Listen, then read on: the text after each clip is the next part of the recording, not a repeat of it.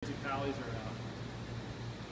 So now I want to talk a little bit about the animals in the tank. We'll talk about what species are in here. You'll start to see some of the corals from the coral farm, the mother colonies they came from. Not all of them, but some of them are from here. Many of them are from this tank. And I'll just go around. We'll point out some of the coral colonies. But before I get into that, what I want you to know about the tank is it's about, let's see, its history. It's about 5 years old. And about 3/4 of the corals that are in the tank were aquaculture corals. And all of them started off smaller than about a fist-sized coral, so a little bit smaller than that, like smaller than a baseball. And we'll go through and point out some corals. And one last thing before I do that is we'll talk a bit about fish. So I like to keep lots of fish in the tank. And if I had more money, we would have even more fish in the tank than there are now, if you want to pan over. Now we've been messing with the lighting. It's late at night here. Some of the fish are a little confused. They went to sleep. They turn the lights back on, and some of them will come out. The anthias, a lot of the anthias are hiding right now, so we can't see many of them. But I like to have a lot of fish in here. And one of the ways that I like to set up a tank is I don't like to add a lot of fish. So when we set up the tank, we put in a lot of the tangs first.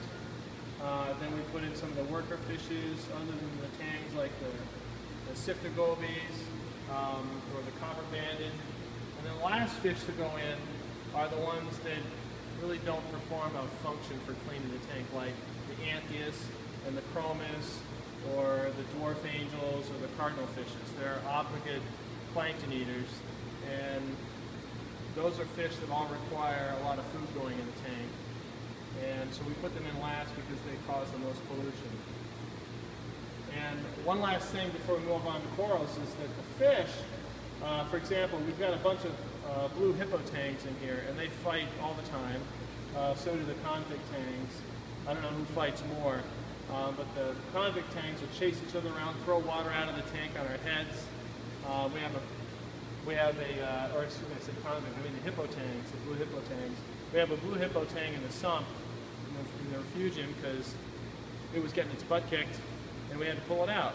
And that's the second one we pulled out. There was another one that we pulled out and we surplus that fish, sold that to a hobbyist. So one of the keys is to having a bunch of tanks, especially the same species, is stocking them in different sizes. I kind of equate it like a classroom. If you put in one 250-pound kid in the classroom, one huge kid, and then you have a couple of kids that are much smaller than him, and then a bunch that are very small, they don't have to fight as much to figure out and establish dominance.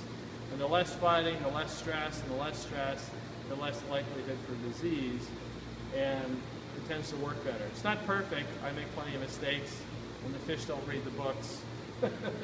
So, again, 5 years ago, we stocked the tank, and we had, I think, one really large hippo, one or two like medium-sized ones, and a bunch of small ones.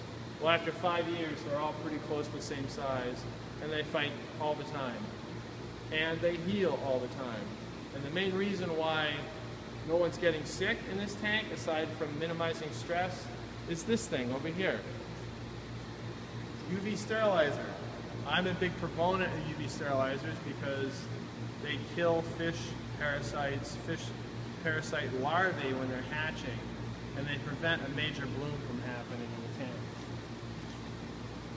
So if you have the chance to come here at any one time, like right now I can see small versions of parasites, or we can call it disease, on a fish, but everybody's happy and healthy and strong and vibrant. So it's about minimizing stress and having insurance like UV sterilizer that's properly sized, oversized, to prevent any kind of disease outbreak from blooming and wiping out a tank. Next, we're going to go on to corals.